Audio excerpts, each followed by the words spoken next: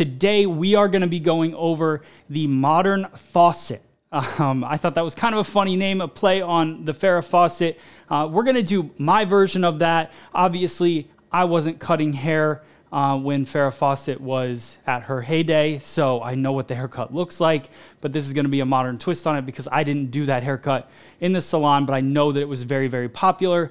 And layering the octopus haircut, the butterfly haircut, all these different names that are coming out nowadays, they kind of all branch off of what Farrah Fawcett's haircut was. It was a lot of layers around the face.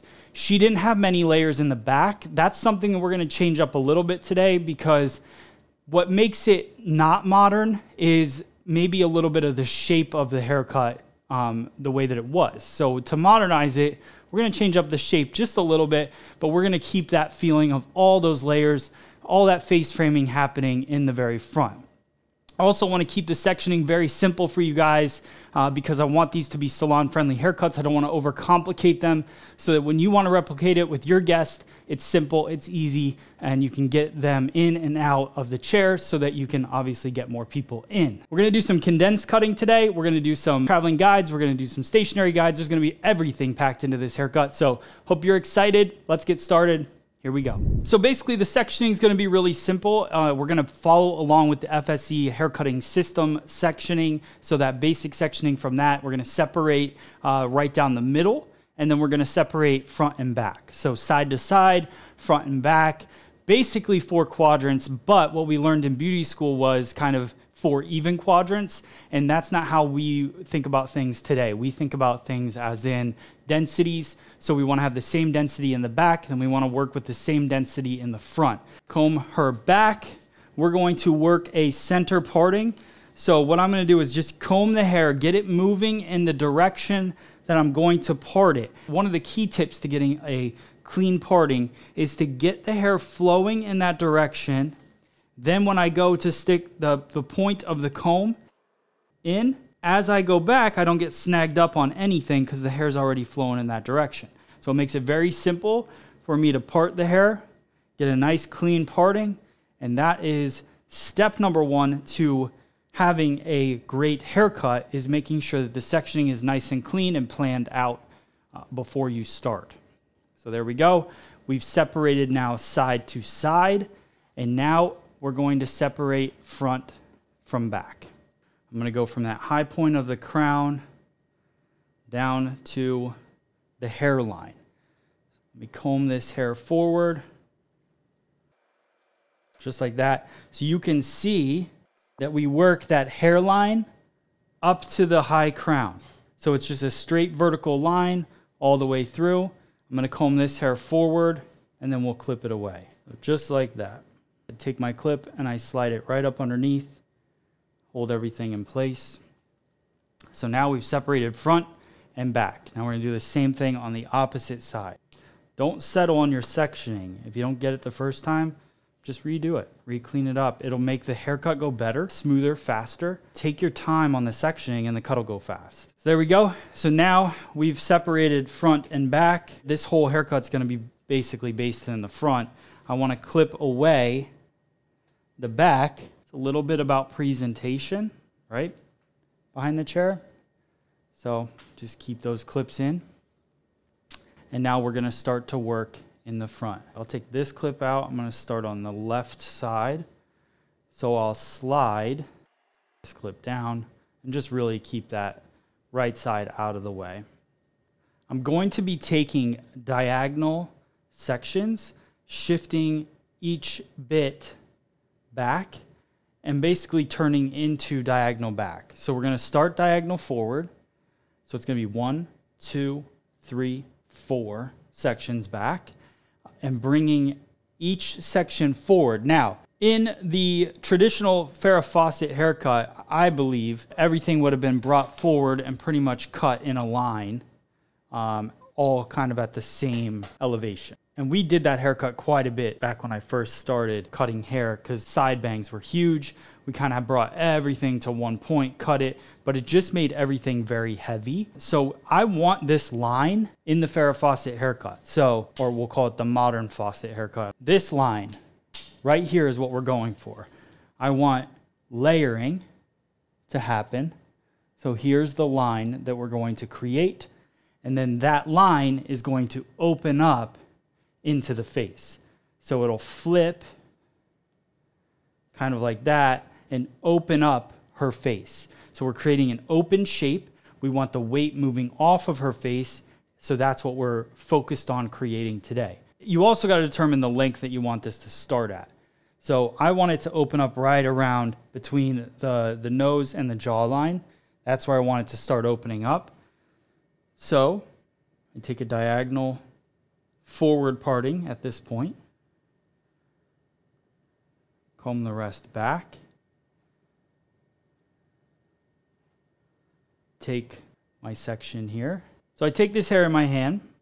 I'm going to bring it forward to myself.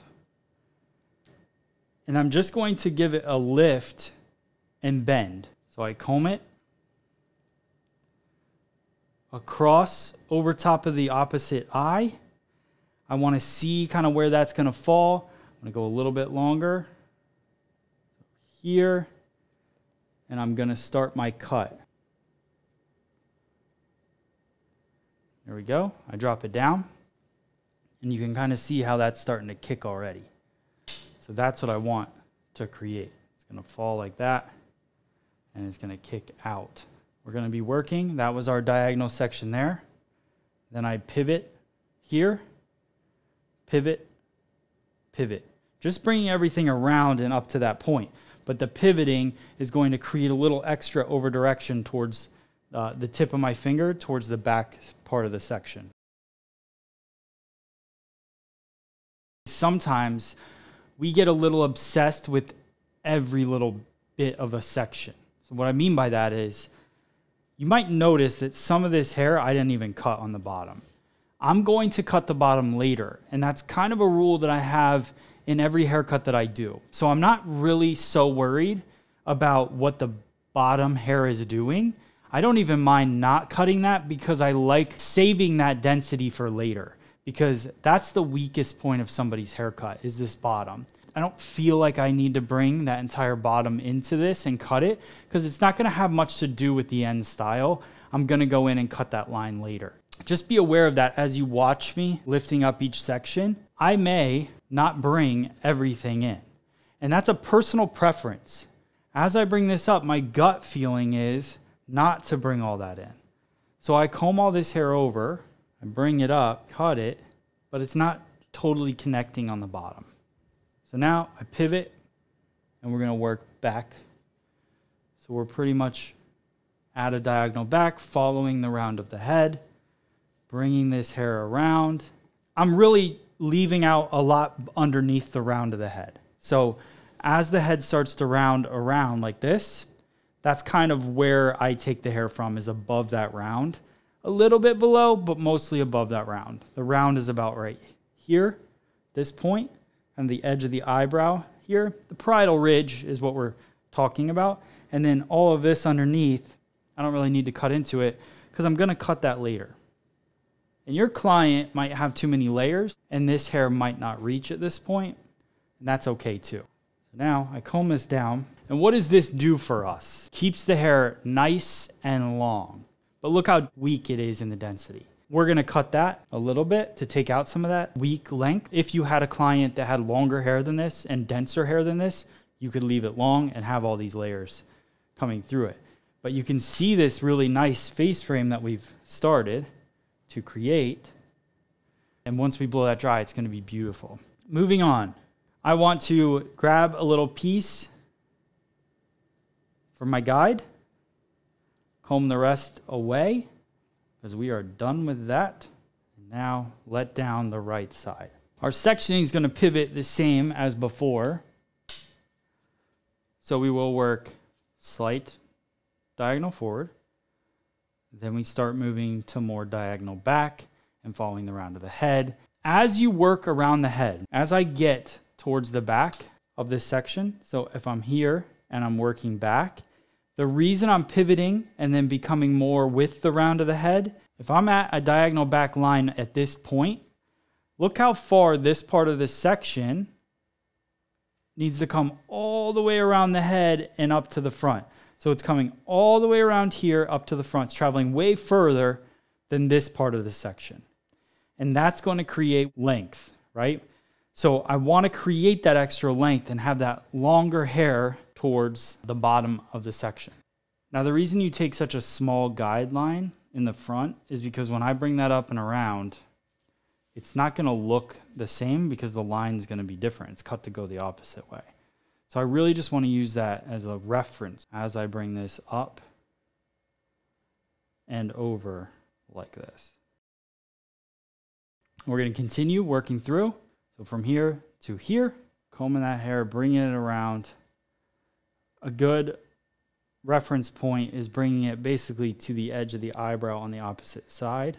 But an important part of this cut is the twist of the hand, because you're creating that little bit of extra layering in the face frame.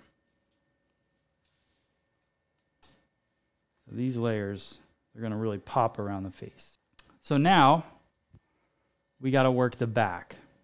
So I'm going to take my clips out. This is a condensed cutting technique that I'm going to work because I've separated front and back. I'm going to work lines across all the way down and bring them up over top of her head. So I'll come across, and this I'm just going to point cut into. So bring this hair up and over. Those of you that are really obsessed with using a guideline, you can always grab some hair from the front here. I'm going to eyeball it because I like to do that because I don't need them to match perfectly, and I kind of know where that length's going to be.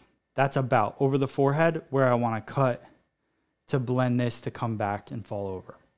So we'll bring it all forward like this and cut it, point cut into it, and I'll continue working down the head shape, bringing everything over top of it. Up to me, like this, cutting a balanced line because my fingers are parallel with the wall. So I got a balanced line. Come underneath here. Now this is even wrapping further around the head. There's not even going to be much to cut as we move down. See, there's not much in there. Point cut through. Point cut through. Why am I point cutting? Point cutting creates a soft line, a soft edge on your line, more texture. So it's going to help create that soft look. You're not going to have kind of stacked, balanced layers where you see every line in the haircut. Just creates a much softer effect. And now we're going to blow her dry with a round brush. And then I'm going to go in and I'm going to detail the baseline because I haven't even cut the baseline yet. You can see how kind of soft and weak it is. On a person with medium to high density hair, you're not going to have a soft line like this. But somebody that has finer hair, you're going to have a soft line like this, and you're going to want to bring it up a little bit. I'm going to use Neuro Lift. Another thing I'm going to do in this is I'm going to add a little bit of Neuro Prime as well because I just want to have a little bit more slip in the hair. This looks awesome. I honestly don't even really want to cut too much of the ends because I feel like people love this kind of longer layered haircut. I'm just going to trim a little bit. Just hold this hair down a little bit. I would just cut it right on the back of the chair. That just gets it a little bit fuller. I'll have her tilt her head back. A worked up spray. Then I have her bring her head forward again. And then, so once she's like that, then I would just kind of bring that hair back forward. And then finish it off with a little more spray. And the biggest difference, what kind of modernizes this, is that the back collapses a little bit more instead of it just getting big, because it would have been huge here. It collapses a little bit more because of the layering that we did in the front. So that just gives it a little bit more of a modern twist. There's our modern faucet. So I hope you enjoyed that modern faucet haircut. I hope you take it right to the salon, try it out. I know that this is going to be a huge hit in your local area. So thank you so much for purchasing FSE premium content. Really appreciate the support on that. Know that we have a huge library growing and growing of more and more premium content available on freesaloneducation.com, shopfse.com. So thank you guys so much, and I'll see you guys on the next class.